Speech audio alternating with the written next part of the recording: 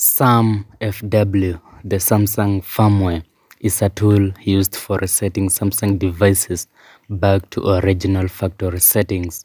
It can also help us to remove FRP, the factory reset protection lock.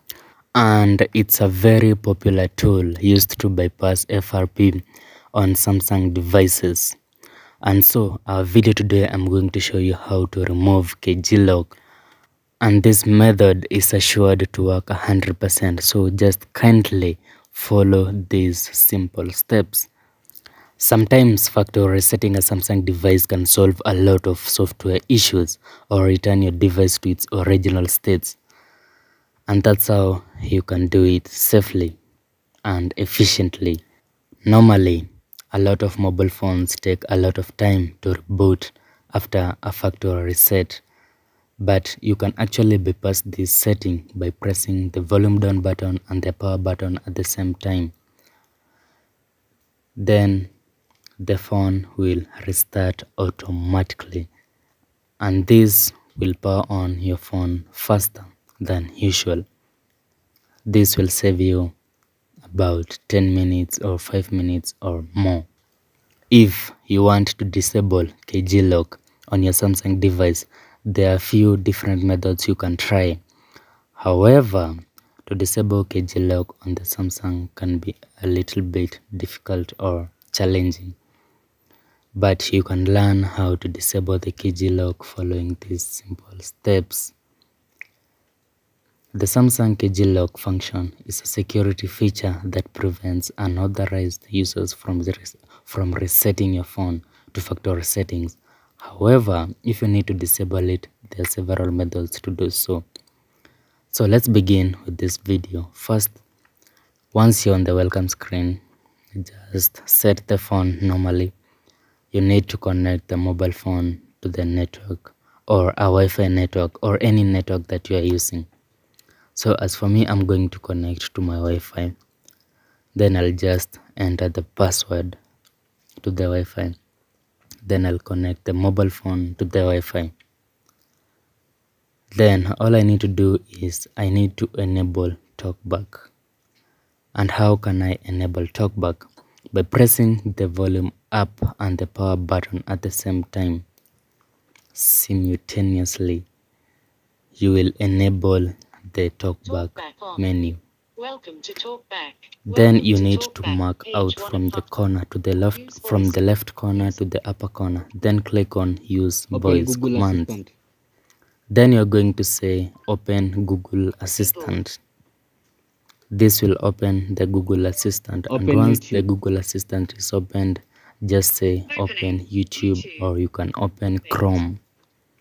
This will open Chrome. Then you need to turn off this setting because it's a bit annoying. Talkback off. And the talkback is officially off. Then go to the profile menu icon on the top right hand corner. Then click on settings. Then go and click on about. Then click on Google privacy policy. Click on Google privacy policy. Then welcome to Chrome. You can agree and continue to the terms. I don't really need to create an account now, so I'll click on no thank you. Then I'll go to the search bar here and search apkpure.com.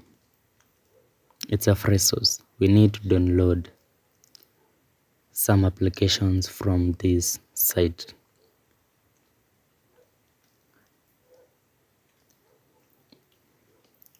And one of the applications we're going to install is the Nova Launcher. The Nova Launcher will help us access the phone halfway. Not fully, but partially. We can access the phone partially. So once you click on the download button, it will ask you, you'll get a prompt message asking you if you really want to install this application. This file can harm your device. Do you want to keep the launcher Nova? Just click on OK. This app is not harmful. Then click on install, but you need to allow from the settings source. Click on allow from this source to install unknown apps. Then all you need to do is install the Nova Launcher normally. Just wait for it to install, then click on open. And once you open, this is how your mobile phone will look like. So go to the phone and dial *#0*#. Then the test mode menu will appear. This is how the phone is unlocked but not fully, so most steps are yet, not more, but actually a few are underway. So make sure you're connected to a cable, a working cable, a fully working cable, either a new cable or a fast cable, a fast data cable. Then go back to this some FW tool, then click on remove FRP. Click on remove FRP. Then go to emergency dial *#0*#. We have already done that. You might get reading fail, or maybe initial method 1 fail, initial method 2 fail, initial method 3 fail. And then if you get a single OK, it means ADB is enabled. USB debugging, I mean. Then don't click on allow USB debugging. Just go ahead and close the tool completely. Just close the tool completely. Then go ahead to your PC and open CMD. Then click on run as admin. Click on yes to the prompt message, and then CMD will run. Then go ahead and type ADB, then shell, ADB space shell. Then before you hit enter, make sure you allow USB debugging. Always allow USB debugging. Then when you hit enter, you'll get a shell saying A12S, then hyphen, no, you'll get a shell. Then click on PM list packages. This is going to list all the packages that are installed on your mobile phone. So you actually need to uninstall only one package that is making our phone lock. Either way, that supports a lock, either ending with a launcher which launches a certain lock, or it's something associating with internet connectivity, because what you need after paying for the device, you need to connect to the internet to unlock, right? That is after paying, you need to access to the internet. So you're actually going to look for the package that requires internet connectivity, wake up lock, and also the locking system information. And that's actually basically the system UI, the KG client, and also there's a bit more, but actually to find the specific was a bit hard. But I actually found this. For the Android 14 and above, we'll find this later. We'll actually know. It's a total of 400 packages, and it will be a bit hard to complete within a month. It will take months.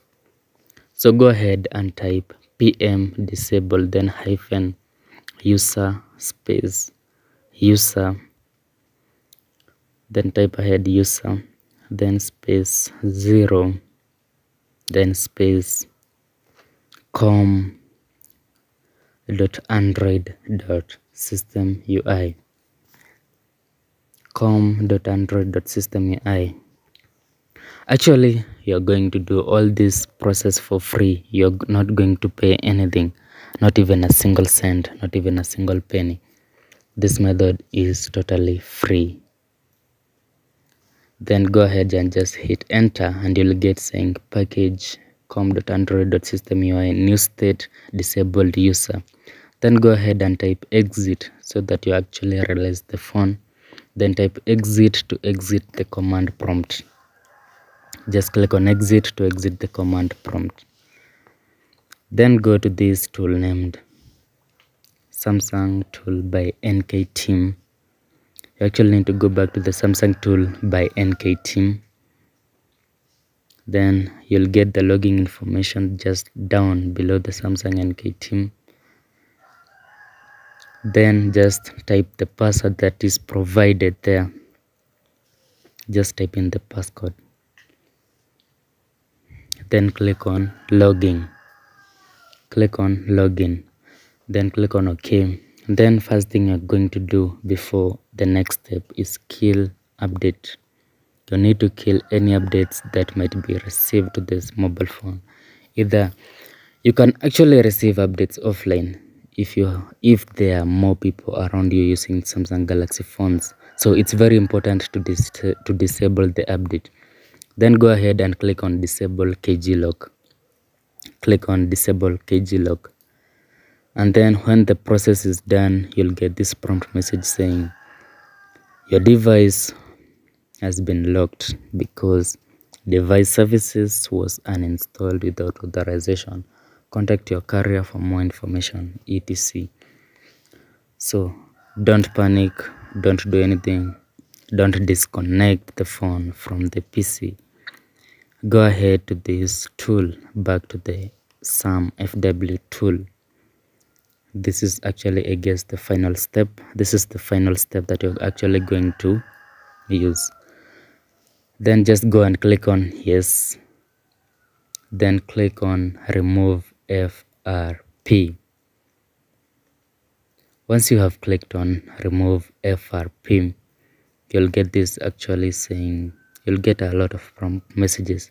It won't ask you anything because we actually had enabled USB debugging always. We clicked on always allow, so we are not going to allow USB again. You don't need to type *#0# again. Your phone will reboot automatically. You'll wait and wait, but not for a long time. Actually for a bit, maybe let's say 2 minutes or 3 or maybe 2, depending on the speed of your phone. The phone should be on by right now.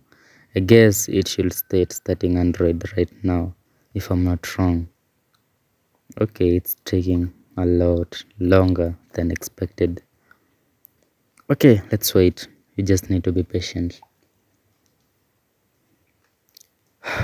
This is taking much longer than expected. But it's actually normal. You don't need to panic. You don't need to worry. Here we are, starting Android, and the phone should be on by now. It should be fully unlocked. Then on the next video, I'll show you how to install these applications step by step if you don't know how to. I've actually made a video on how to install them, the required application, the required extra applications. I've made them on my channel. But if you want me to remake the video again, I'll actually remake the video. My name is Arnold and I wish you the very best. That's how you can actually unlock your phone easily. Please subscribe for more tutorials, and I will always update you with daily amazing content. Maybe weekly if I won't be able to do it daily. But actually please subscribe